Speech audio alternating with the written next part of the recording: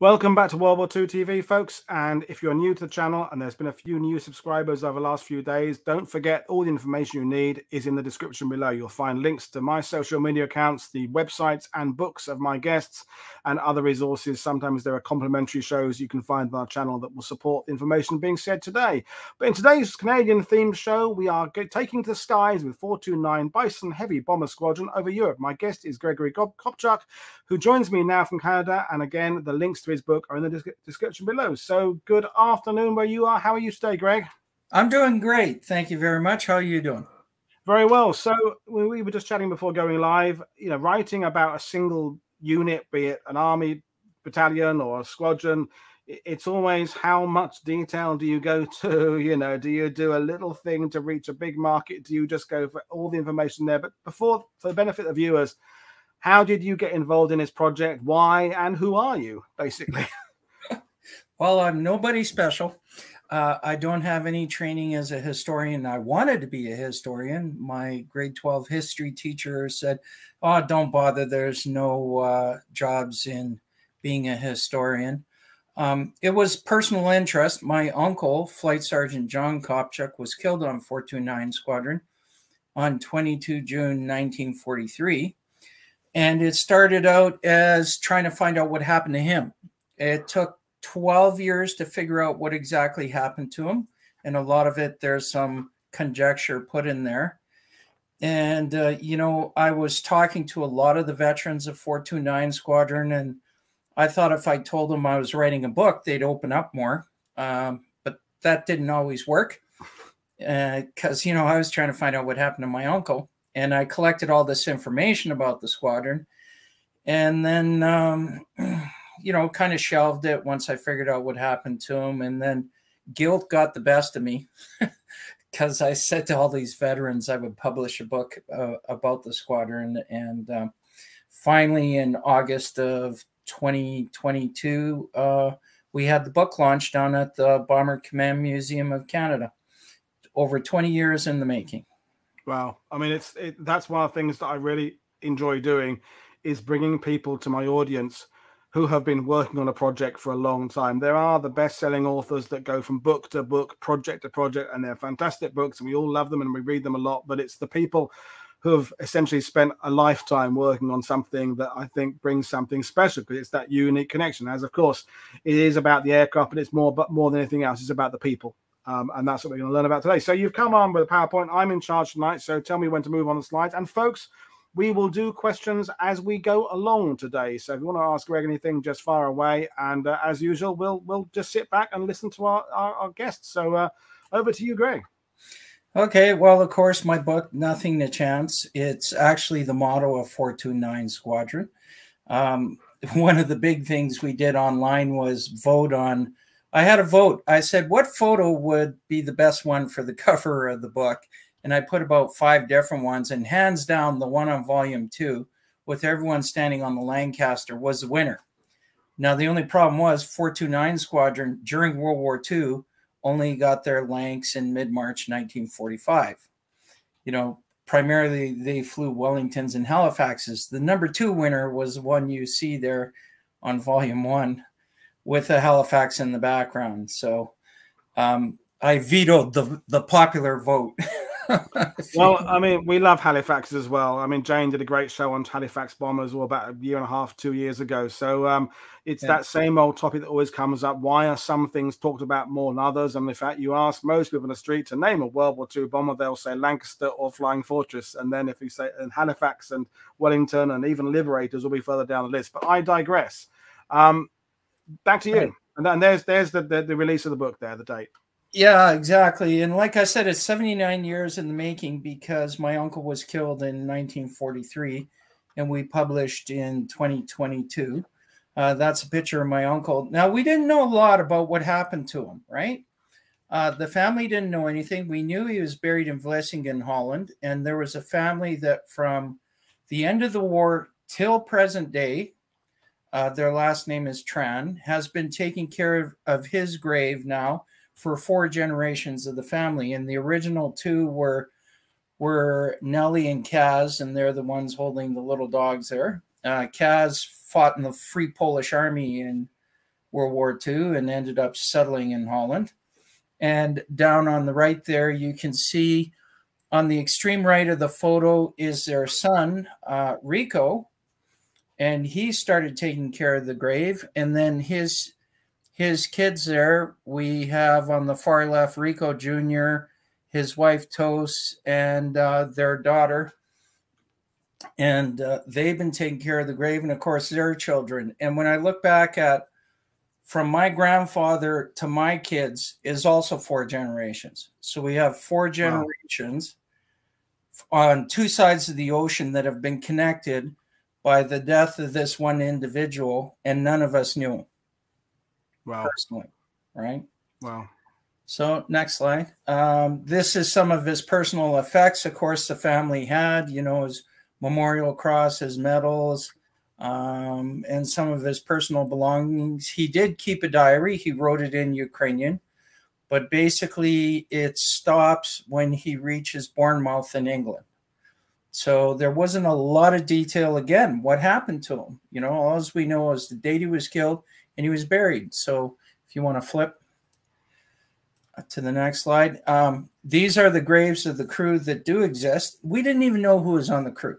So, you know, my uncle is, you know, buried there, Casimir Orlinsky, James Patrick O'Reilly, and then an unknown is also buried. He's one of the crew members. His body was never positively identified. So, you know, I had taken his medals out every Remembrance Day and polished them up from the time I was about 9 or 10. And finally, in 1979, a wee lad of 18, you can flip the screen, I sent a letter to the National Archives in Ottawa saying, hey, I'd like to find out more information about him. They sent me a 1-pager, basically his enlistment date, where he trained, you know, when he graduated, and 2 important pieces of information. He was posted to 429 Squadron, and he was killed on an op to Krefeld, Germany on 22 June 1943. So suddenly we have a little more information. And then lo and behold, one year I find out about a magical thing called an operational records book, which each squadron kept, which essentially is a diary, lists all the sorties and maybe some additional details. And, you know, and of course, what I found out from there was, again, his crew, who they were, what happened to them, when they actually got posted into 429 Squadron. And they weren't there very long. They were posted in of, you know, 14 May. They did 1 op to Wuppertal, and then they were killed on their 2nd op. Now, June of 43 was a horrible month for the squadron. Out of 30 Wellington planes and crews that, you know, crashed, failed to return, 10 crews were lost in June. 6 in basically a 24-hour period, because they did an op to Krefeld on the 21st, and then on 22nd they went to Mannheim. And June, the Krefeld op, they lost 4 planes and crews, which there were several nights later on in the squadron's history where they lost, you know, 3 planes. You know, we're talking Halifaxes, though, 7 crews, so 21. But this was probably their worst night. And one thing that did happen is they were having this Bombs for Britain campaign the week before, and they rolled up a 4,000-pound cookie to the local pub there near Eastmore. And they had an auction in the pub, and the crew members, the pilots, were bidding on, you know, who would carry the 4,000-pound cookie to Krefeld. And of course, you know, the locals bought their stamps and they put their stamps on the bomb. And one of the crew members, Frenchie de Bouzac, was the winner. And he was the one that was going to take the cookie. Now, so if you skip just to the next slide for a second here, one thing I also found out was a German pilot who shot down my uncle's plane. Wow. Major Kurt Holler. He's also buried in Holland, and that's his grave where I visited. Let's go to the next slide. Yeah, let's go back. Let's go back to the one that shows my there. Yep. So what happened was they had this campaign. Frenchie Debuzak, pilot from Bigger, Saskatchewan, he suddenly got in this bidding frenzy for some reason and wanted to win carrying the cookie. So he did. But what happened was the night of the op, instead of everyone leaving from the regular dispersals, they lined up all the Wellingtons, how you see here, in a line like this on the unused runway. And every single crew was totally upset with this because it breaks their routine, their karma that they're used to, you know, creates bad vibes, bad juju, right? And the reporters actually came and took photos of the crews before they took off. But the photos were never published because Frenchie Debuzak and his crew also went down and were killed that night as well. And I tried to see if I could find those photos somewhere in Yorkshire and in any of the newspapers. Couldn't find them. So don't know where they ended up. But you know, this is essentially the framework that I started with. And so if we skip down to the one after this. And we just got a question about, I mean, you may be covering this later on, but we'll do it because it's come up there. So was he shot down by a night fighter? Absolutely. Major Kurt Holler and his board funker, Robert Gotha, came up and shot them down at about 1:20 in the morning. And then at 1:41 in the morning, Major Kurt Holler was shot down by a 6-group bomber. We don't know which one because I couldn't find the actual air combat report, but he was hit. Told his board funker Robert Gotha to jump out of the plane. Robert got caught on the tail fin of their MU-110. He eventually broke loose, but Holler died in the crash. He was dead from the bullet that hit him. And I found this out as a result. Got to know Peter Spoden, who was a German night fighter pilot. And I found out where Robert Gotha was living, and he arrived there. Robert Gotha, unfortunately, was on his deathbed. His wife gave us a picture of Kurt Holler, but he wouldn't give us a picture of Robert Gotha. Wow. Yeah. So.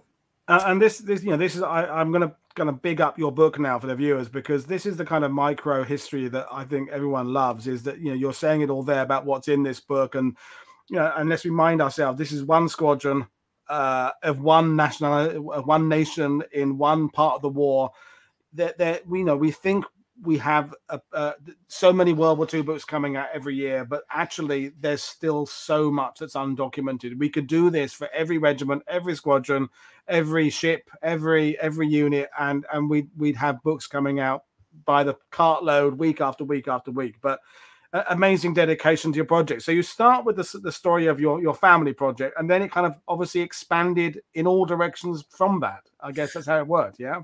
Well, exactly. What happened was 429 Squadron is still active in the Royal Canadian Air Force out in Trenton, Ontario. And in about 1997, 98, I got a hold of the squadron historian officer. And I said, "Wait, my uncle died on the squadron. Do you have any details about him?" And he goes, "No, sorry, not much." And I go, "Do you have a roll of honor of the squadron?" And he says, "Well, no, we don't." See, I had spent 10 years in the infantry, served in 2 different infantry units, and they had everything, right? So I'm looking for these same things. I go, "Well, do you have a list of operations they flew?" "No, we don't." "Do you have a list of all the COs during the wartime and photos?" "No, we don't." "Do you have a list of all the decorations that were awarded to all the personnel in the squadron during the war?" "No, we don't."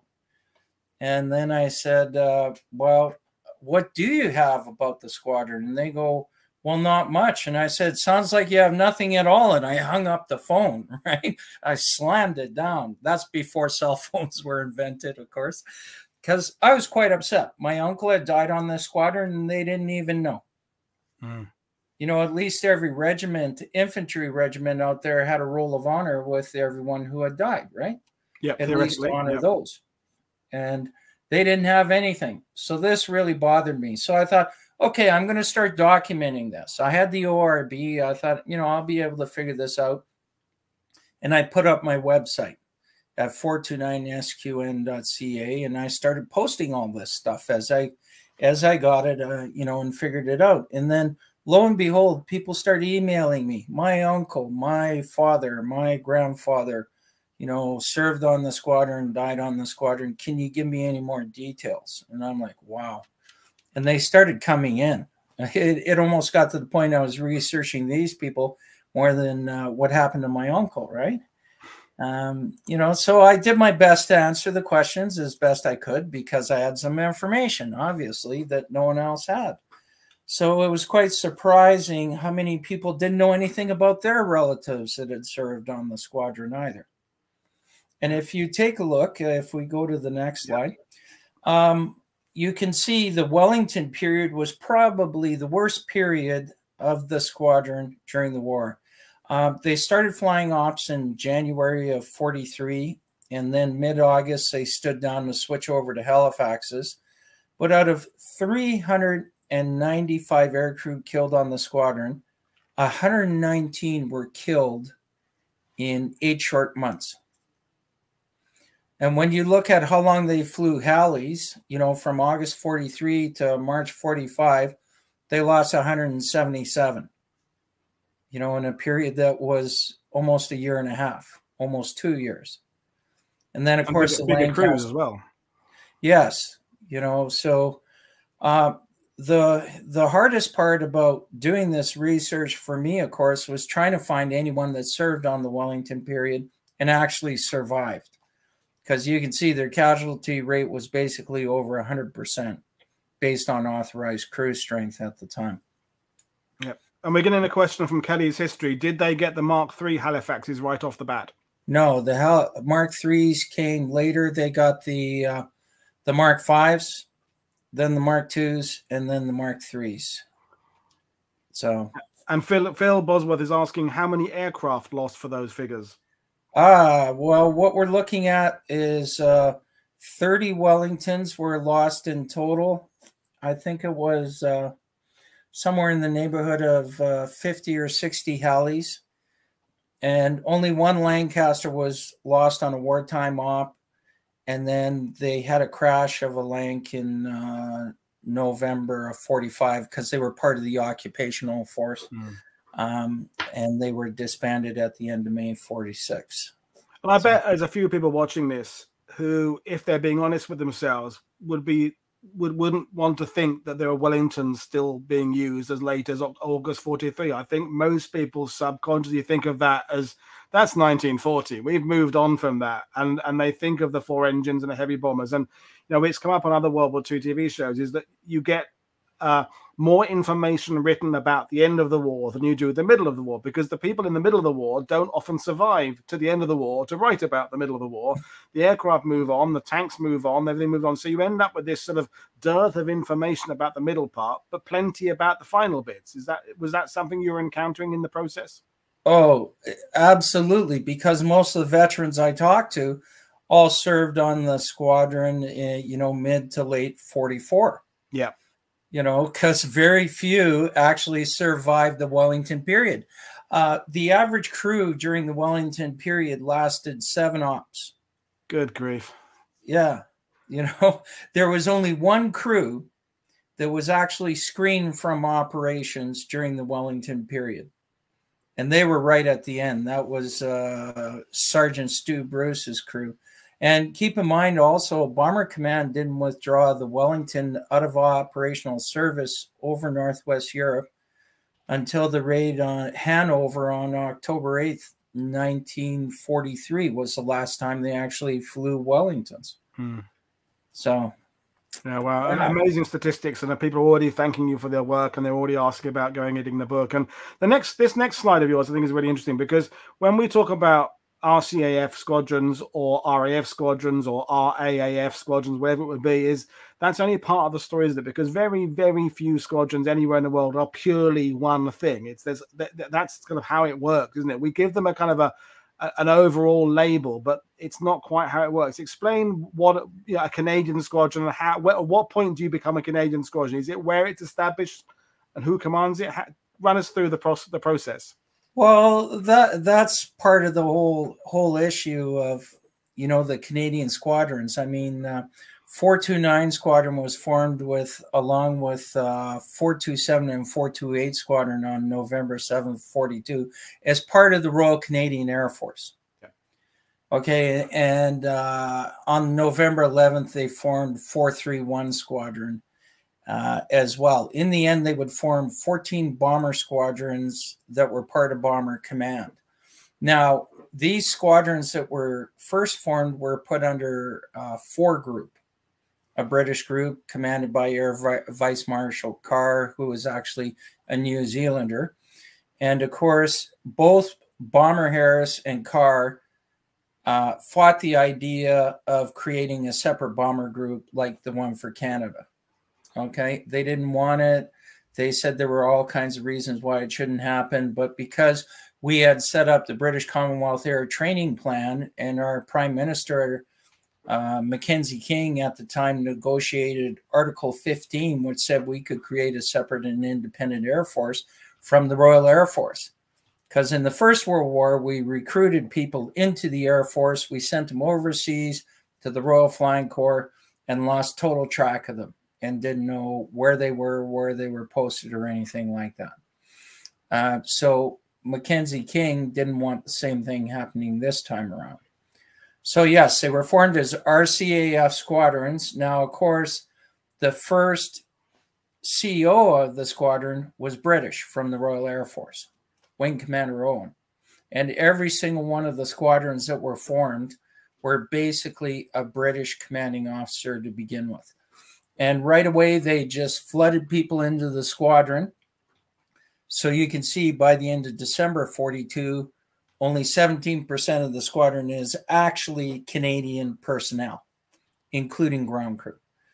And so the idea was to get it 100% Canadian. And you can see the only time they ever got to 100% Canadian was 31 March 1946. And they were disbanded at the end of May 46. And they had to send these returns in every 2 weeks to 6 Group headquarters to say how many Canadians were in the group. And it was broken down by ground crew, enlisted ranks, officers, trades, the whole 9 yards. Okay. And so an interesting thing you can see, once 429 Squadron ended up in 6 Group on 1 April of 43, suddenly there's more Canadians coming into the squadron.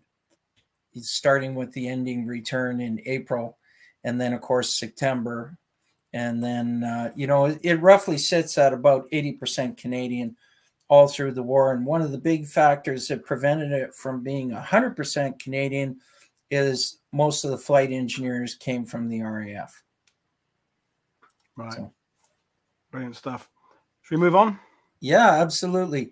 And you know, let's talk here. This is the first crew that was lost on the squadron, is Johnson's crew. He was a New Zealander. His bomb aimer was British, and his navigator, they were all RAF types, of course. Now, the interesting thing is Risingham, we could not find a photo of him, found the family. No one in the family had a photo of him. So all these were dug out through personally seeking out the families in England. Interesting story about Stuart, who is on the far right here, is he had previously gone missing in 1942 when they were ferrying an aircraft to Gibraltar. They force landed in Portugal, and a letter was sent to his family. You know, he's currently missing. We don't know what happened. We'll let you know as things go on. So when they got the second letter in January, you know, of 43, they probably said, oh, don't worry, he'll turn up. but of course he didn't. All 5 of the crew members were killed. And if you want to, and of course, Dymick here, the fellow that's in the color photo, he was married before he was killed. And I got an interesting story about him if we go to the next slide. Now, let's fast forward to September 7th, 2019. In the middle photo, that's when I went to Hamilton, Ontario, to ride in the Lancaster bomber there that's at the Canadian Heritage Warplane Museum. Now, the third guy from the right is a fellow Richard Crimmins from England, who came over also to fly in the aircraft. And I said, well, why are you flying in this one? You have a flying one in England. He says it belongs to the Queen and she won't let me in it. That's what he said. So I kept in touch with them. And then I said, listen, I'm trying to find 2 members of the crew that I can't seem to locate. One was Stewart's family and one was Dymick's family. So, of course, Sergeant Dymick, who was also killed, got married on 2 August of 42. And when he was killed, his wife, Mary, was pregnant with their daughter, Jeanette. So Jeanette was born in May of 43. So Richard eventually finds the family. He finds Jeanette. And lo and behold, Jeanette, Dymick's daughter, is living in Hamilton, Ontario. So I flew back out to Hamilton, met with Jeanette, who's there on the right with her daughter, Tracy. And she has her little dad box there where she kept all the letters and telegrams, notifications about her father missing in action and his medals and all sorts of little mementos like that about him. And, he was always listed as missing, presumed dead, because his body was never recovered. And she was quite upset when her mother remarried, because she said, well, what if Dad comes home? And she kept thinking for years that her dad might come home. And of course, when I met her, she was 77 years old. And she told me how that really bothered her all her life, that he was only missing, presumed dead. And that's an interesting subject, just to go, down a potential rabbit hole, Greg, because studying as you have a squadron like that, is the fates of these individuals are so varied, isn't it? Some never had an accident, did all their tour, went back home. Others became prisoners of war. Others had crashes where people, as you said, just disappear without a trace. You can come down in the sea, you can come down, everything, it'd be lost, fire or a crash. Or when you were running you're still running the website, dealing with family members who don't know information about their loved one that was lost, you must have had to have given 100 different answers, and to a lot of them be able to say, we still don't know. I guess that's right, yeah? Oh, absolutely, because they basically have the same kind of letter in the family that my family had, missing, presumed dead, confirmed dead, or, body never found, commemorated on Runnymede Memorial. What happened to them, right? And most of the times that's what people are asking. Or even, some people are, let's say their father or uncle survived the war. They were like, what did he do? Because I'd like to know, and he never talked about it, right? Okay, next slide. So interesting one here about Sergeant Stewart, who is the air gunner on the first crew lost. I eventually found Richard Crimmins helped find her, his niece, Marilyn Ainsworth, who lives in England. And Marilyn Ainsworth, when I told her I was publishing the book and we we're going to launch it, she sent me a check.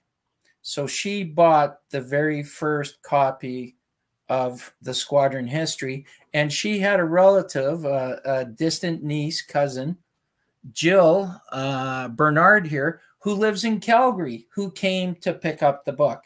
And she was also the first person to pick up a copy of the book as well. So it was from the first crew that was lost on the squadron, and all RAF types. Oh. So, it's interesting. I've got this personal connection with 2 of the families who I met from the first crew lost.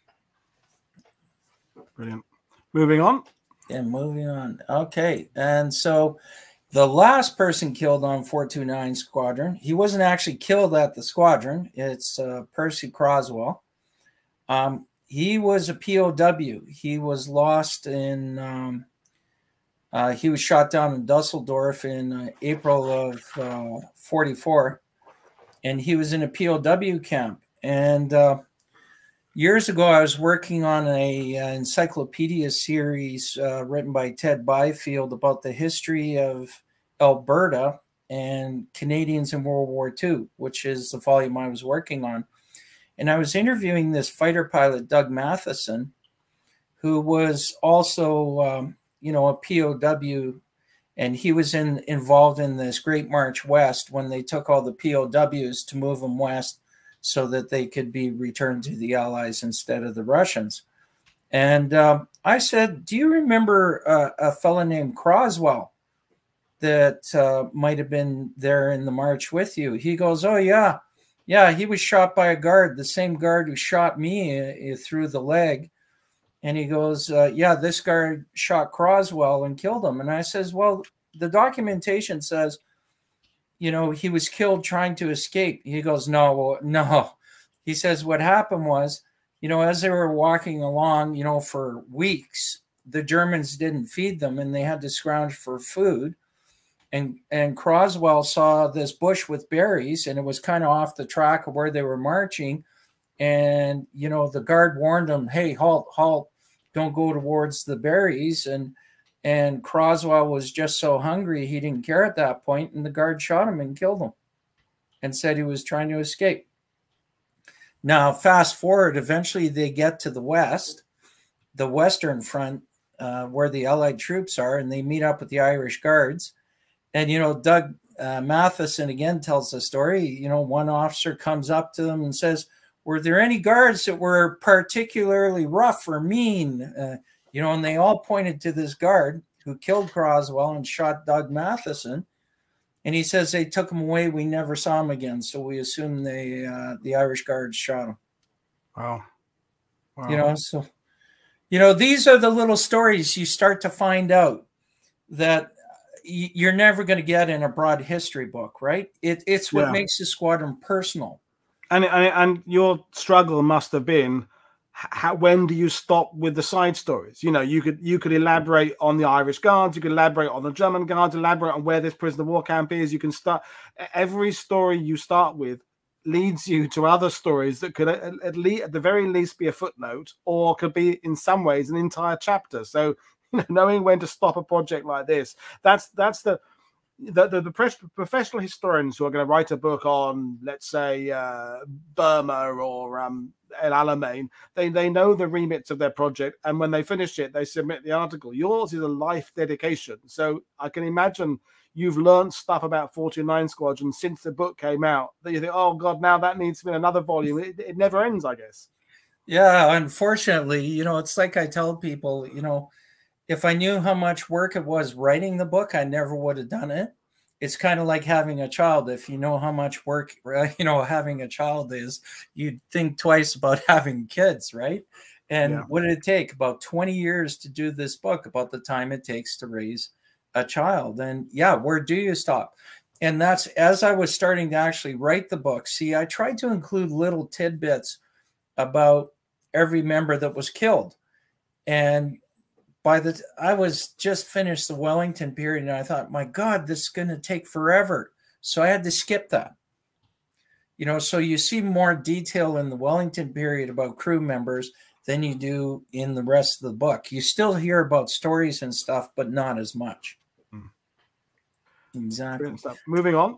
Moving on. So one of the big things with the leadership in 429 Squadron, of course, the first CO was RAF. And the two flight commanders were both RAF. Now, they were both experienced, the two flight commanders. They had already done previous tours and other squadrons. Holmes already had a DFC. He was actually a lifer. He had been in the RAF since the 1930s. And he had had 2 crash landings. No, Cairns had had 2 crash landings prior, you know, in other operations. And these were the flight commanders, hoping to pass on their experience to all the new crews that were coming in.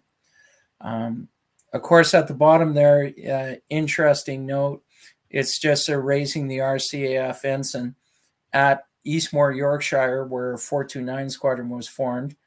And they name the officers in the photo, but they don't name the sergeant who's raising the flag. Appleby, the adjutant, is RCAF. Wing Commander Owen, of course, RAF. Squadron Leader Holmes, RAF as well. Now, funny thing, the date of the photo is actually February 3rd, 43. And 6th Group was formed on 1 January 1943. And the whole caption for this photo says the new, you know, RCAF 6th Group is formed and they're raising the RCAF ensign at Eastmore, Yorkshire. And yet the photo was taken in February of 43. So staged for the photographer, of course. So next slide. And if we want to take a look, the leadership of the squadron, now the CO and the 2 flight commanders are RAF types, but our bomb leader is a RCAF type. You know, our gunnery leader, again, Canadian, nav leader, Canadian. And one interesting thing you can see about every single one of these early members of the squadron, they were all shot down. One became a POW, the rest of them were killed, including the 2 flight commanders, right? Now, a big person in the squadron who everyone raved about was the Padre, Lowry. And something interesting he did was he kept the Padres book. He started recording the names of all the aircrew and where they were from and next of kin. And whenever possible, he tried to get photos of the crews and put them in this Padres book. So a lot of the scratchy old photos I have, like these 3 photos, are all from the Padres book. Wow. And if it wasn't for him, I wouldn't have had any photos. And that's a fascinating, again, little rabbit hole, because with 100 Group, that is going to be the subject of the Masters of the Air Apple series that's coming out supposedly this year. A lot of the work was done by the chaplain there, and I wonder whether there's something that connects the recording of the people by chaplains more so than perhaps some other people who are recording maybe aircraft types and mission logs, things like that. But there's a figure there to look after souls, I guess, is interested in the people. And so it's fascinating how many people I've met who are researching units. There's Leslie Skinner with Sherwood Rangers, who was the Padre there, who kept a lot of information. It's an interesting thing. Without the work of the chaplains, we would be have a lot less information about these units in World War II. Absolutely. And everyone who was on the squadron in those early days talks about Lowry and how much he was beloved. Jim Rowlandson, one of the ground crew guys, said everyone liked him, but, you know, he would always have cigarettes available in the crew rec room, but they were only for air crew, because he and one of his ground crew buddies went to Lowry and said, hey, can we have some cigarettes? And he says, sorry, air crew only. But if it wasn't for Lowry, a lot of photos would be lost of people who served on the squadron. Little details. It's amazing. And he had this beautiful hand scripted calligraphy that looked fabulous. I don't know if it was him doing it or, you know, a clerk or whatever. But yeah, if it wasn't for him, there'd be a lot of details lost about the squadron. And Norma Graham is asking what was Larry's first name, because she has she wants to get in touch with Ian Pegg from the Independent Company, who's writing a book about World War II chaplains. So I think what's the name? Oh, Larry. Well, is that if I found the question you don't know? Yeah, it was going to come sooner or later. None of us are perfect. Well, sorry, I can't remember his specific first name, but you know, if you you send me a note, I can certainly. I do have it on file somewhere. No problem. Lowry. We'll put you in touch. GH were his initials, and I can dig up his name somewhere. I know I can. Super. So let's go on to the next slide. Now, 429 Squadron, they were extremely hard on their COs. You know, your chances of surviving as a CO at 429 Squadron or not getting away unscathed were pretty slim, especially in the early days. Now, Wing Commander Owen, of course, was the first CO, RAF type, career RAF type. He never flew an operation on the squadron. As a matter of fact, I do have his record, and he never actually flew operationally in the RAF ever. So it's kind of a mystery of why they made Wing Commander Owen the CO. His initials you can see are JAP, so the crews used to call him Jap or Jappy. The ones who didn't like him called him Jap. The ones who liked him referred to him more affectionately as Jappy. The Canadians, pretty well every Canadian on the squadron who served at that time that I spoke to had nothing good to say about him. The British types who served said, yeah, he was okay. His only drawback, he never flew an op. He flew 4 second Dickey trips, but he never flew his own crew on any operation. Now, he did lose a brother early in the war who was shot down and killed in 1940. His father was killed in a bombing raid during the Blitz. And he actually lost a second brother, or his second brother was injured. So, you know, you can see he kind of had an aversion. He wanted to survive the war, basically.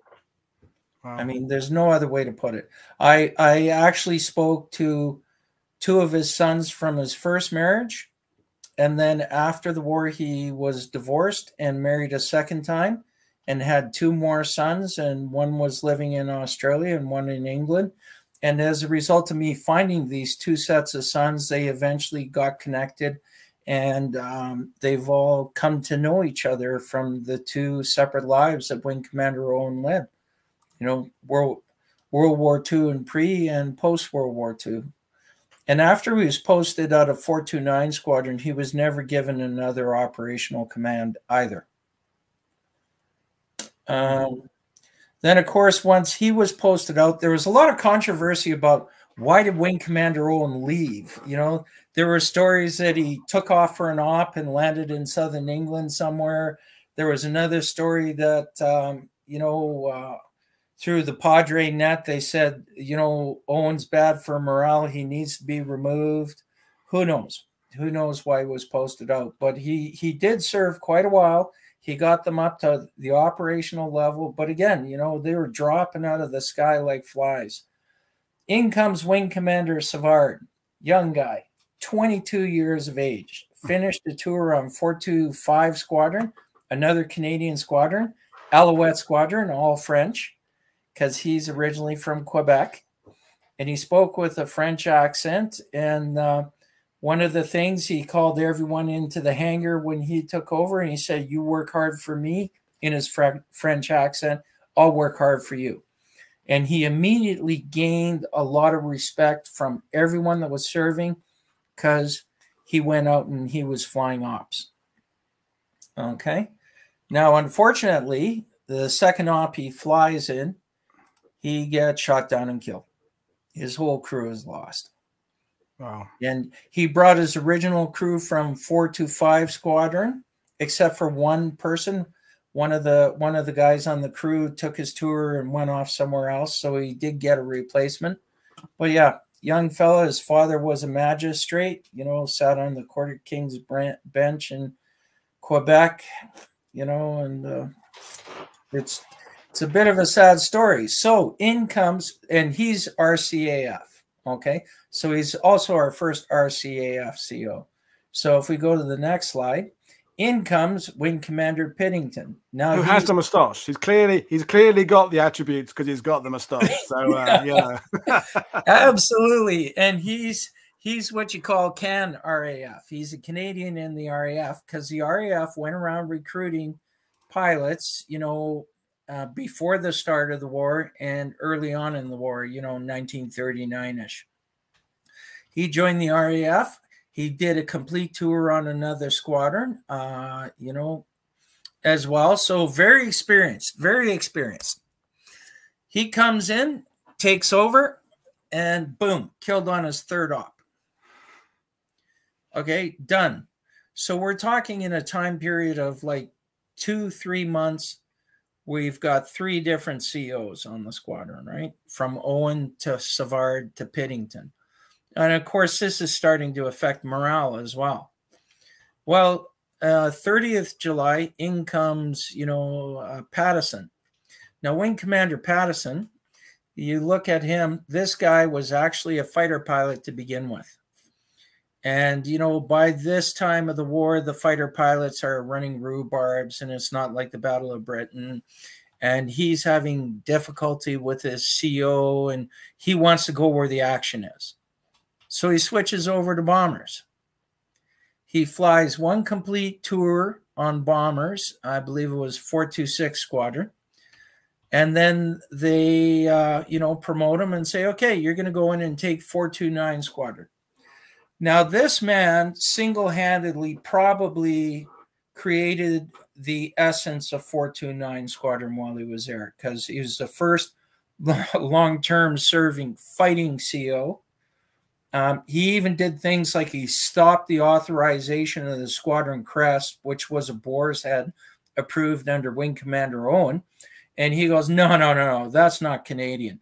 We're going to redo this all, because it was ready to get signed off by the king then. And he goes, no, we're going to stop this. And he has all the troops in the squadron put together different options for the squadron crest. And then he has everyone vote on it and said, which one do you like the best? And of course, everyone ended up choosing the one with the bison. Now, Wing Commander Owen, as far as the few people that were there during the time, don't remember him involving the squadron at all in the selection of the squadron crest.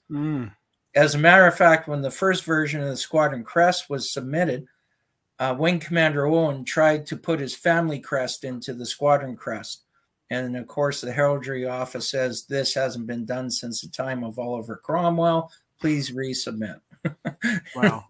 Okay. While you're on the subject of Owen again, David O'Keefe is asking you, there's a slight possibility that given all the death in his family, Owen may have been prohibited from going on operations. Have you looked into that? Yes, I was. And apparently there was even an order that he was not supposed to fly. Couldn't find anything. Okay, but again, the early part of the squadron, the ORB and what was filed and kept is incomplete. I mean, a lot of times they didn't even post when air crews came in or anything. So it's hard to determine why he didn't fly ops. But he did fly 4 second Dickey operations. Right. And while before it goes back too far on the list, Pat is asking, were the 429 aircrew involved in the campaign to have all aircrew promoted to officer grade? Absolutely. They once they got into 6th Group, they were transferred there on 1 April 43. Promotions came fast and furious. During the time I was in 4 Group, promotions did happen to officer, but you're talking after about 12 to 15 ops. One crew, Sergeant Stu Bruce, who was one of the first 3 Canadian crews posted to the squadron, was not promoted the entire time he was there, nor was anyone on his crew. And they were the only crew to complete a full tour of 30 ops, including Bruce flew 2 more as second Dickey, and no promotions. Apparently Bruce and Owen didn't get along. And the one time I got to speak to Sergeant Stu Bruce, he said, Wing Commander Owen was the most vile and detested man on the squadron. So they had something going on. I never got to talk to him again. He later died of cancer and never got any details of what exactly happened, what was going on. Wow. That he would say that about Owen. Wow. Now, but more commanders. Well, let's go back to Pattison one little bit. One thing about too quick on the gun there. Yeah, he flew 8 ops on the squadron, and they were all to German targets. That's all he would fly. Interesting thing that happened to him: March 2nd, 44, a 427 squadron bomber. They're at Leeming at this time. because 427 and 429 shared the same base, is taxiing along, and somehow its bomb load drops on the taxi runway, and a whole bunch of incendiaries are there.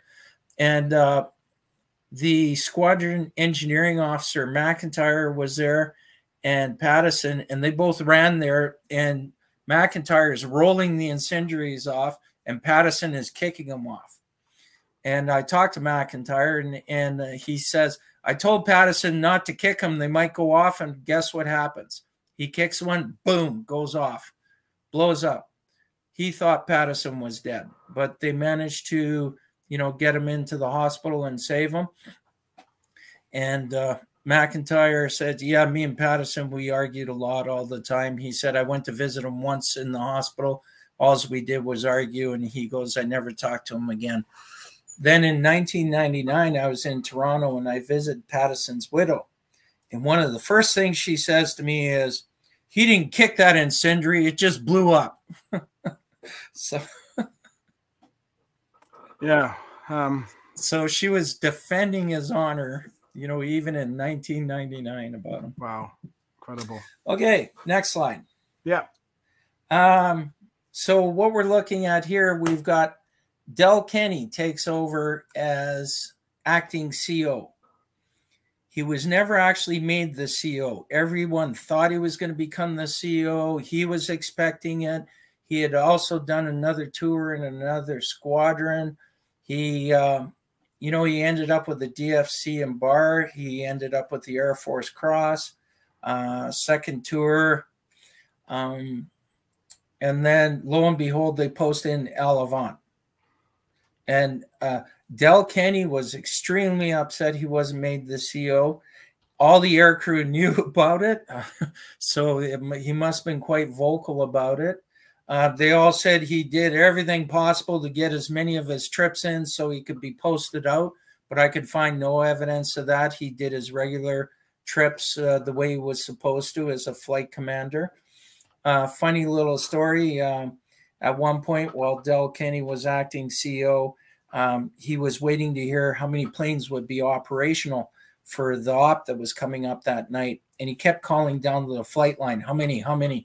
And Don Ross, who was a crew chief of one of the dispersal units, he got sick and tired of running back and forth answering this phone from Del Kenny. And he responds to Del and says, when they're ready, I'll goddamn well tell you how many, and Del Kenny comes over the phone and says, do you know who this is? And Don Ross said, of course I do. And then Don goes, do you know who this is? And Del Kenny says, no. And Don Ross says, good. And he slammed the phone down, ran back to his dispersal. And within 5 minutes, Del Kenny came racing down in his staff car to look for the guy who was on the phone. It's funny little story. Funny stuff. So Al Avant gets posted in as the next CO. And again, he's on his second tour. And he's 21 years old as a wing commander. Youngest wing commander in the RCAF.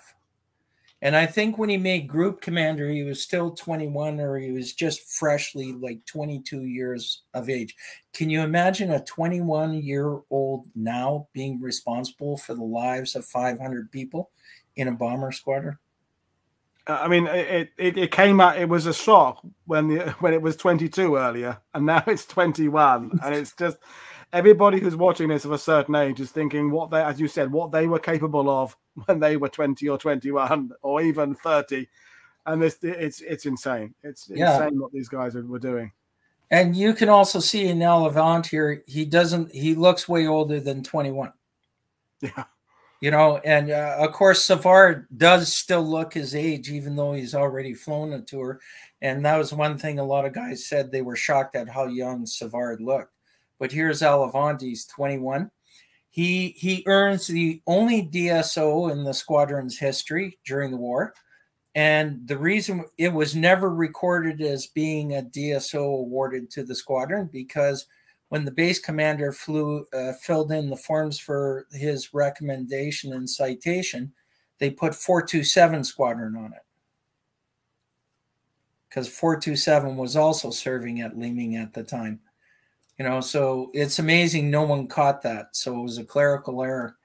And of course, what happens to Al Levant? He goes up to do a flight test one day, takes a non-flying flight engineer who didn't know he had to switch the tanks because he only put so much fuel in each of the tanks, you know, especially for takeoff. Then you had to switch the main tanks right away. And within minutes of getting off the ground, it crashes. And Al Levant's pulled out of the wreckage, so's the flight engineer. They both survive. But Al Levant finishes his tour in a body cast with the squadron, and then he's rotated out in October of 44. So, you know, so here we have 2 killed, 2 injured, right? 1 denied promotion. And then we have Wing Commander Bolduc. Whoa, gee, something happened there. We have someone's email by mistake. Now, Wing Commander Bolduc, interesting fellow. He gets posted in with his crew. He's quickly promoted within weeks to be flight commander. He flies a total of 31 ops on 429 Squadron. Now, 10 of them as the CO. But, you know, so he was brought up, you can say, through the ranks in the squadron the whole time. And he basically takes them almost to the end of the war, you know, 9th April of 45. And next slide. I think that's it basically for the wartime CEOs. Okay, so as we kind of got in between subjects, Trent Talenko is asking, when 421 Bison Squadron got the Halifax, did they get either H2S radars or jammers to operate? And are there any records of window and chaff drops? I think basically window and chaff started from the raid on Hamburg in the summer of 43, and they were dropping them out basically all the time. And yes, they did get H2S on the squadron as well. One interesting thing Wing Commander Pattison did is the weakest part, most vulnerable part of the bomber, of course, was coming from underneath, which, you know, the German night fighters would do. He removed the H2S out of there and put a machine gun in there, and they put a mattress on the aircraft, and they had an underbelly gunner that would lie on that mattress and watch for night fighters and engage them if they happened. Now, apparently this was his own innovation. It wasn't actually a turn. And I talked to a couple of guys that were on the squadron, and he said, yep, we put a mattress down, we laid on it, and we looked around. And I said, could you see anything? He says, oh, yeah, it was really good. It was really handy. And I said, so why didn't you continue with it? He goes, I don't know. Well, that's an honest answer. Canadian innovation, you know. Yeah. So, all right. We're off to Kiel. Right. So let's head to the next slide here. Where are we? Oh, back up. Sorry. Back up. Yeah. Oh, here we are. Here we are. These are the first 3 crews that were posted onto the squadron when it was formed. On the left there is Sergeant Stu Bruce's crew, the only crew to complete a full tour in the Wellington period. At the top here, we have Lancaster's crew. The pilot, Lancaster, is an RAF type. And on the extreme right is Manuel Rabinovich, air gunner. He changed his name to Raber after the war. We'll come back to him with a little story. And on the bottom right is Frenchie Debuzak's crew, who was also lost on the night on the op to Krefeld. He's the one that bid on the bombs. And interestingly enough, his wireless operator, Paul Matier, I met his niece lives 20 kilometers away from me here in Edmonton.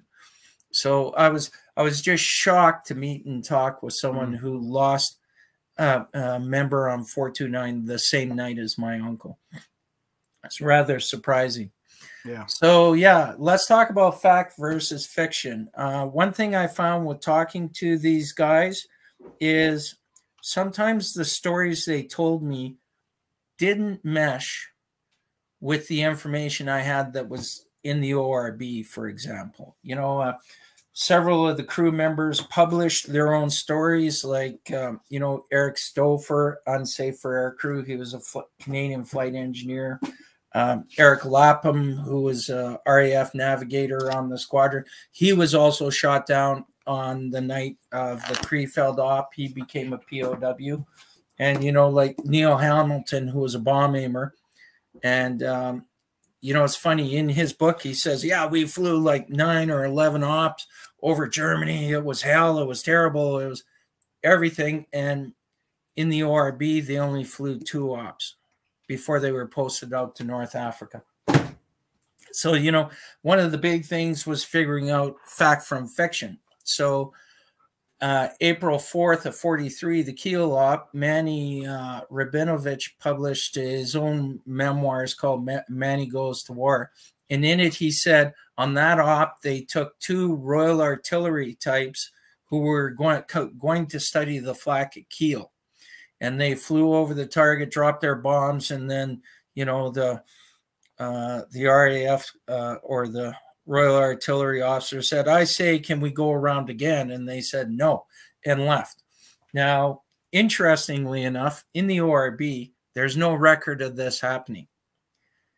And Manny told me, Wing Commander Owen never flew an op. He made us wear our ties when we flew on op, which isn't true. And, you know, I said, you know, I called him up one day. I said, you know, Manny, the ORB, I checked for that day. It said Wing Commander Owen was flying second dicky in your aircraft. And it doesn't say anything about 2 Royal Artillery types that were along for the ride. I go, so that would have made 8 people in that bomber flying on that op. He goes, no way Owen was with us. He never flew an op. I go, well, the ORB says he did. And he goes, no, that can't be right. And he goes, I'll check my logbook and get back to you. He never did. He died. But he donated his logbook and the wireless operator Bowles' logbook to the Lethbridge Archives in Lethbridge, Alberta. I got copies of both their logbooks, and there's no mention of Royal Artillery officers in their plane, but it says Wing Commander Owen flying second dicky.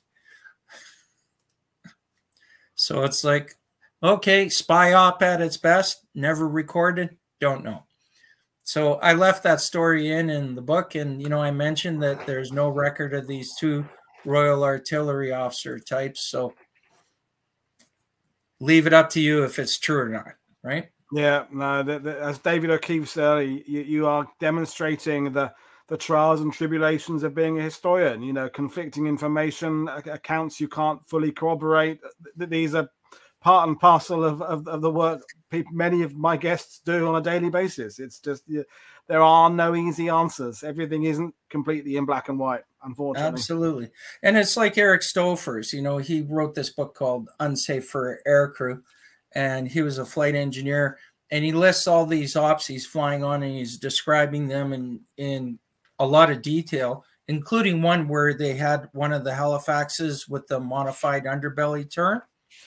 The ORB doesn't match up with half of the flights he talks about in this book. Wow. So is he relating his story or stories of other people that were on the squadron? Hard to determine, right? Yeah, definitely. Well, yeah. Moving along. Moving along. Now, Flight Sergeant Broughton here. The reason why I included this is look at his photo here. This is his official RAF photo on graduation with his wings, and normally the deadpan face, yeah, you know, standing there, and he's standing there with his hands on his hip, looking entirely different from anyone else ever. And, you know, I'm like, what's this all about? So, you know, he was posted into the squadron in March of 43, flew 2 ops, one in April, and then in May, the crew he's with, they were shot down and killed. But on his first op, he's the rear gunner, and he spots a Ju-88 about 200 yards out. Now, the reason why he spotted it is it had a red light on. Sometimes the German night fighter pilots wouldn't turn off all their landing lights. So he opens fire. One of the engines on the Ju-88 catches fire. It disappears into the night. They successfully evade. They go on, bomb, come back. Everything's good. Now, 6th Group would review all the air combat reports, and they would send them out to all the squadrons, to, the gunnery leaders. And what they wrote about this one is, great determination and skill between the pilot and the rear gunner to evade this aircraft. And it shows the bomber will prevail, and all that good stuff. But of course, what they failed to mention was, and it helps when the German night fighters leave their landing lights on, because then you can spot them more easily, right? Mm. So next slide. So what happened with good old Douglas here? Looking into his file, the great thing about ancestry.ca is if you pay for the premium membership, they have short versions of all the files of every serviceman that was killed in World War II online. And that helps a lot with the research. It helped immensely with the research. And that's what made it more difficult for the RAF types, because, of course, their records are in Hendon in England, and only next to king can request the files. So if you're wondering when you're reading information in the book why there isn't a lot about the RAF types, it's because I couldn't get the info, right? Mm. So, here's a brief bio of him. His father's suffering from shell shock from World War I. His mother didn't want him to join up. He spent 3 years in the Army to begin with. Like, he joined in 1939. He joined underage. And like a lot of guys that joined the Army first, they were sitting around bored, doing nothing. They wanted to get in the action before the war ended. So a lot of them joined the RCAF. Many of them were that case. He gets selected for pilot training when he's in ITS. So he goes through his elementary flying training, passes. Then he gets to his secondary flying training, and suddenly they say he's nervous, he lacks judgment, and they fail him up. And they send him to observer training. Now, I'll tell you, I'm reading these course reports of his, and I'm just shocked at the wording they're putting in. Like they say, no backbone, dull type, a little bit of a show off, and a little bit of a show off. Yeah, look at that. Yeah, we can see that bit. Yeah, we can see that there. Yeah, absolutely right. Doesn't act on his own initiative. His mind doesn't work quickly enough to be an air navigator. He should never have been made an air navigator. And they send him to air gunnery school instead. Now, I was in the military for 10 years. I wrote a lot of course reports, running courses, and to put words like that and descriptions like that in someone's course report is very damaging, very, very damaging to that person's career. So when I read that, I was just shocked at this. It's like, what happened? What was going on during his training that his course officer just was so fed up with this guy that he wrote all this stuff, right? And again, that's a question that can't be answered, because there's no one you can find that can fill you in. And that's actually something I did. We have the Royal Canadian Legion magazine here, and I was trying to find someone who may have trained with my uncle, John Kopchuk, and I posted in Lost Trails. Does anyone out there ever know John Kopchuk? And this guy from Victoria calls me, Jerry Walls, and he says, yeah, I met your uncle when we boarded the train in Regina, and we went all the way through our training, all the way through to Air Observer training and graduation. I knew him the whole time. And then I could ask him questions.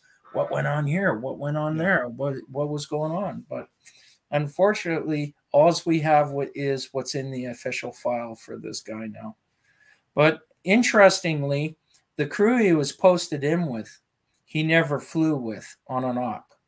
And he flew his 2 ops, he flew with different crews. So he was obviously in the pool of, you know, unassigned air crew that would fill in. So for some reason, he was divorced from his initial crew. Don't know why. But what's fascinating and rather upsetting is that his entire legacy in terms of this, the written word about him is this negative report written 80 plus years ago.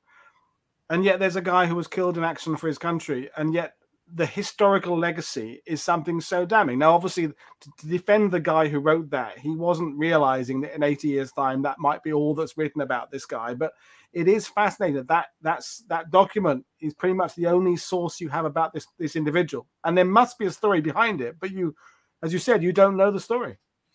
Yes. And then, you know, again, trying to find relatives and everything else. And they might not know the story either, right? Yeah, exactly.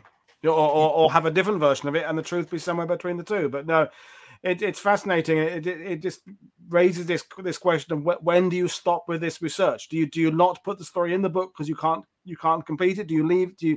It's a fascinating problem, dilemma to deal with, I guess. But we should move on because there's lots more to talk about, and I'm really enjoying it. Oh, okay. Oh, great. You know, I was noticing as I was putting this together that there were so many unhappy stories where the person ends up killed, right?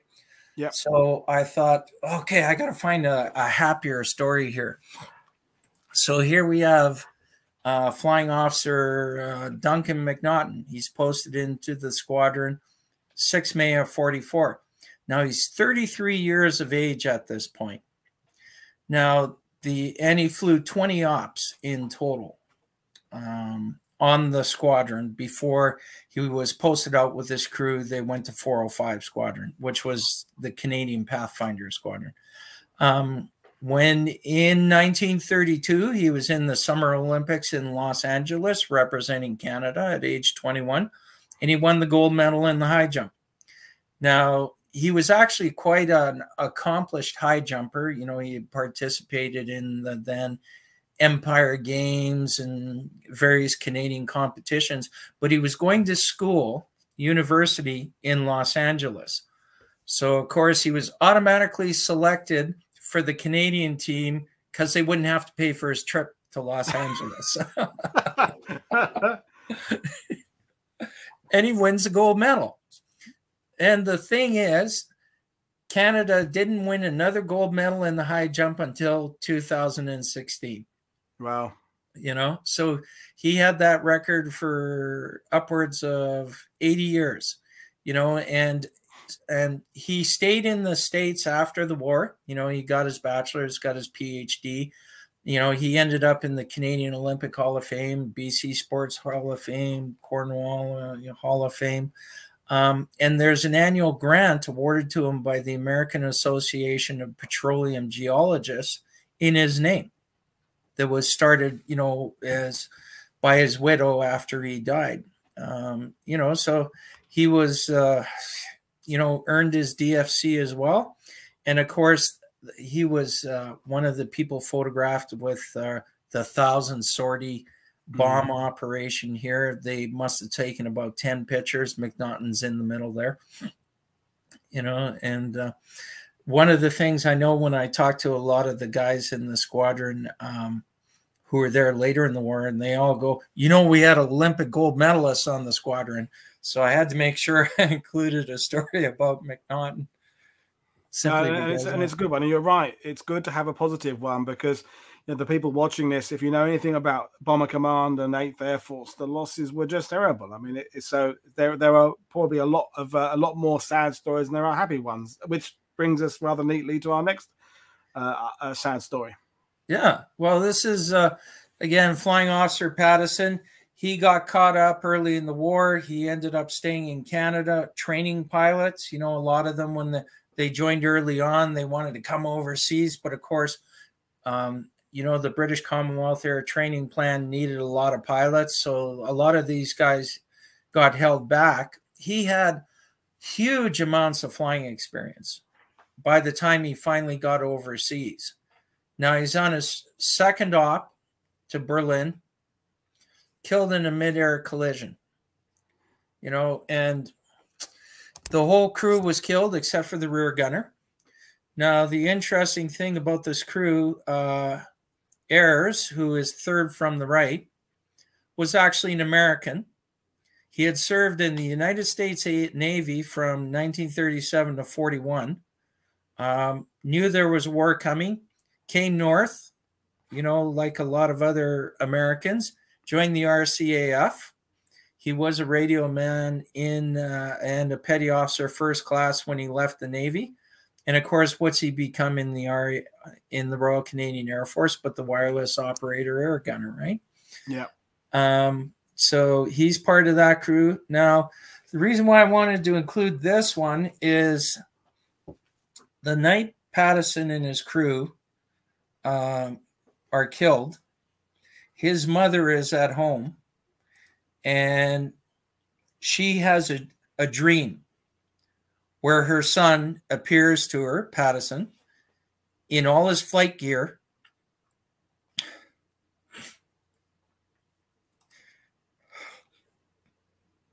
and he says, "I have to go now, Mom." Wow. Yeah. Wow. Yeah. And she was so distraught. She didn't want to go out that day.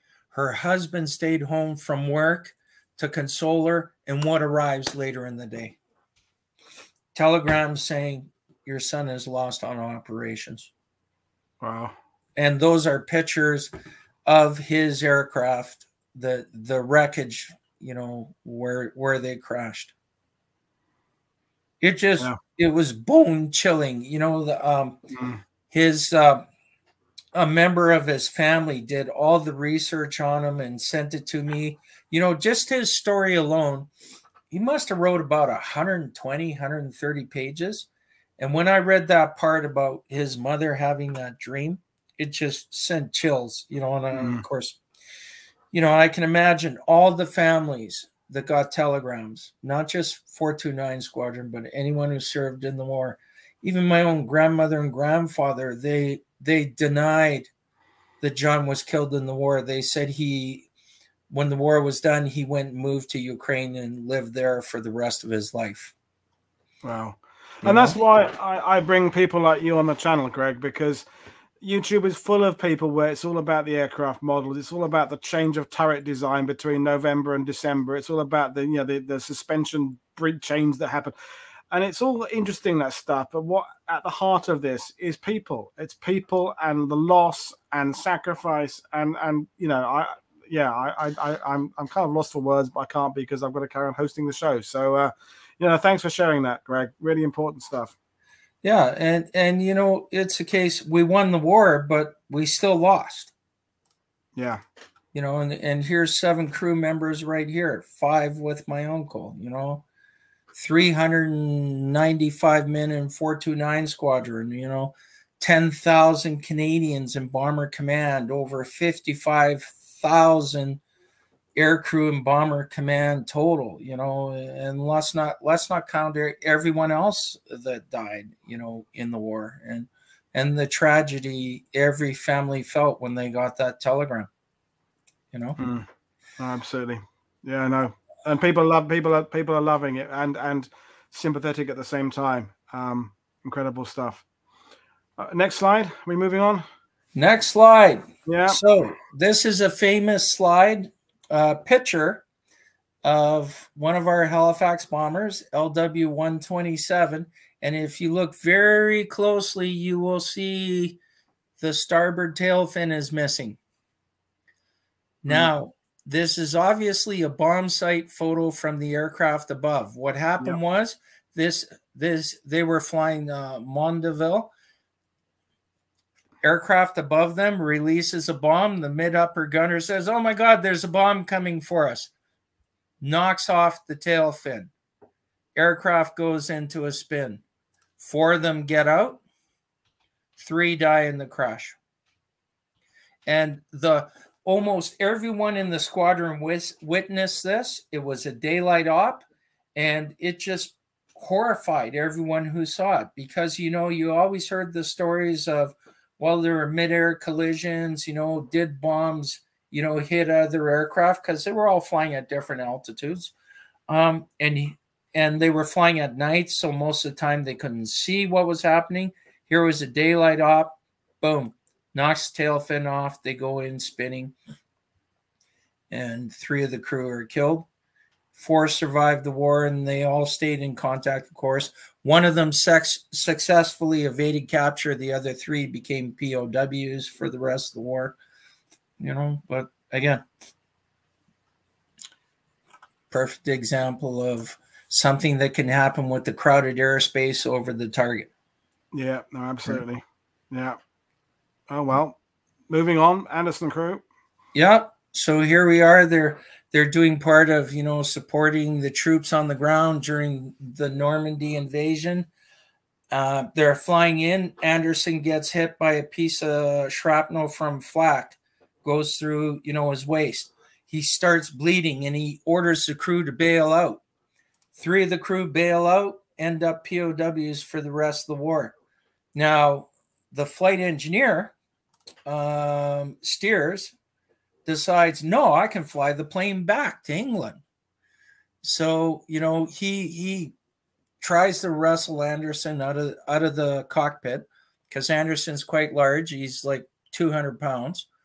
And then, you know, he also gets on the intercom, the 2 gunners that are still left, Mangione and Ritchie. Mangione was the mug, and says, hey, I think I can fly this plane back. So they go forward to try and help him. And, you know, I spoke to Ritchie and Mangione both about this, and they said there was just blood everywhere, you know, and they were slipping and sliding everywhere because, you know, blood is like, you know, walking on grease. There's no friction. And he said, you know, they decided what they would do was, you know, get his parachute harness on and throw him out of the back of the plane, and then hopefully, you know, the Germans could take care of him and tend to his wounds. And, you know, Ritchie said it took them over an hour between the 2 of them to wrestle Anderson all the way to the back of the plane. By the time they got back there, they were over England. Of course, you know, they, you know, sent him out of the plane, parachute deploys. Anderson's body was later found. Of course, he was dead. They get back to Leeming, and, you know, they're told, no, don't try and land this plane, because Steers says, you know, I can land this plane. I can land it. And they said, no way. So they said, fly it out over the water, and the 3 of you bail out. So they bail out. Steers is, you know, decorated with a CGM. Mangione and Ritchie are given DFMs by the king when the king comes to visit in August of 44. And the other 3 crew members were extremely upset that they bailed out, and they spent the rest of the war in the POW camp. You know, I talked to Banning about it, who was the WAG, and he said, yeah, I was really pissed off. Wow. So they didn't get a ride home. So, and one of the guys, Eric Stouffer, actually said after that incident, he said when he saw, you know, Steers, who was also a flight engineer, he goes, I don't remember him being that gray. He said he seemed like his hair turned gray overnight as a result of that incident. Good grief. Yeah. Wow. And of course, the last one, here we are. The crew did an op. They all got diverted to Spilsby because of weather over Leeming. And they were all parked, you know, on the tarmac, you know, out of the way. And it was, I believe it was 207 Squadron. I can't remember the other squadron. They were taking off for an op the next day. The one fella, you know, his name, it eludes me. It's in the book. gunned his Lancaster to take off. It spun, or swerved to the left and went crashing into the 429 Halifaxes that were parked on the side of the runway. Eventually, three of the 429 Halleys blew up and exploded. P.O. Platt, along with an engineering officer from the base, tried to get into one of the Halleys to try and start it up and move it out of the way. But one of the explosions, some shrapnel went flying, hit Platt in the shoulder, and he later died from his wounds. He was nominated for a George Cross, but it got downgraded all the way to an MID. Not sure why or what for or what can be done about it, but it's interesting. I was talking to some of the crews. They go, yeah, we were in the base theater watching a movie when all of a sudden we heard all these explosions, the 429 guys, and they come running out and boom. So a bunch of them had to take the bus back to Leeming, of course, and the squadron carried on. But we lost Platt that day and 3 aircraft on the ground. Wow. Yeah. And that amazing aspect of someone downgrading medals. I mean, it happens all the time. It happens in the army. These obviously went across the desks of people, and someone said, yeah, no, that's not quite brave enough, and just dropped it down one. I understand not everybody can get the top awards. You have to have some system, and not every doing your job doesn't necessarily require any kind of gallantry award for it. But I wonder what went through the minds of people who were downgrading these things. It's just an odd situation to be that kind of person and go, no, not quite brave enough, and drop it down one. It's just human psychology. It's interesting. Well, a couple of the guys on the squadron used to say they would rather hand out promotions and leave rather than give you a decoration, because the guys who approved the decorations were usually flat tops with no operational wings and no fruit salad on their chest. So I don't know how true that is, but that's what some of the guys said, right? Of course, yeah. Well, we've got one slide to go, and then we'll do a couple of questions. Yeah. Target tokens, something unique to 6th Group. If it was determined by the intelligence section that your bombs hit the aiming point of the target, you were awarded a target token and 3 days leave. So only 6th Group did this sort of thing. And of course, everyone in the crew would be presented with one of these certificates, but of course they were more happy they got 3 days leave with it as well. Sometimes a bottle of, cognac or whiskey or something was handed out as well. Yeah. And I think that's all we have. Well, I mean, it's been amazing. We've done an hour and a half. We'll just do a couple of questions, and then basically we'll invite you back to another one at some other point, because I feel we've only tapped a small percentage of the stories that you put to paper, and obviously you're still learning. But we've got a question from David O'Keefe. So, in Greg's opinion, what is still the greatest mystery associated with the squadron? Oh, David, if I answer that question, I'm going to give away the whole story of your next book. He must have known that. He must have known that. For those of us who do know what David's working on, but yeah, go. I'll let you answer it. Well, the great mystery. One of the crews, Robert Conroy's crew, during the Wellington period, went down. Everyone in the crew was killed, but Conroy. He was a Canadian guy. He successfully evades back to England, gets all the way back to England. They send him to leave to Canada, and then they post him right back to 429 Squadron. Now, normally, if you were shot down and successfully evaded, they would put you in a different theater of operation, and that actually happened to one other pilot, Milne. He was shot down during the Wellington period, successfully evaded, sent him to Southeast Asia, and he was killed in a crash in April of 45. So Conroy ends up right back at 429, flying ops. And then someone from 6th Group sends a memo down to Pattison and says, if you recommend this guy for an award, we'll probably approve it. you know, because he's successfully evaded, made it back to England. And Patterson writes back in a memo and says, you know what? I can't recommend this man for an award until we investigate what happened with the downing of his crew and why it is he got out and none of his crew got out. The pilot's supposed to be the last man out of the plane. So he wrote this memo in like January or February of 44. Conroy goes on an op to Berlin, I believe it is. He takes with him the B flight commander, who is a navigator, Squadron Leader Bell. And that's the only non-pilot flight commander that was in the squadron. So he takes Bell with him. He takes McIntyre, the squadron engineering leader, and he also took the wireless operator engineering or leader with him as well. And I can't remember the name. It escapes me right offhand. They go on this op. They get attacked. The plane's going down, right? Conroy had also survived a takeoff crash at the start of the Battle of the Ruhr, but his navigator was killed. So he's in a crash. He gets shot down and evaded. And now he's in a heli. They're spinning down to the ground. McIntyre, you know, went to get his parachute for him.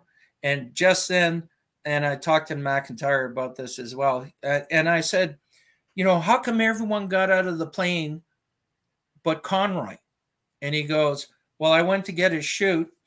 The plane took a nosedive and it sent me flying through the nose of the aircraft. I crashed through the perplex glass. And, you know, then I deployed my chute, of course, and Conroy was left in the plane without a chute, crashes, he dies. And so it's like, what happened to Conroy? How did he manage to escape out of the first aircraft when his crew didn't? You know, Patterson sends this email, not an email, sorry, they didn't have a memo, back to group and says, we need an investigation before I recommend him. And before all that happens, he's killed.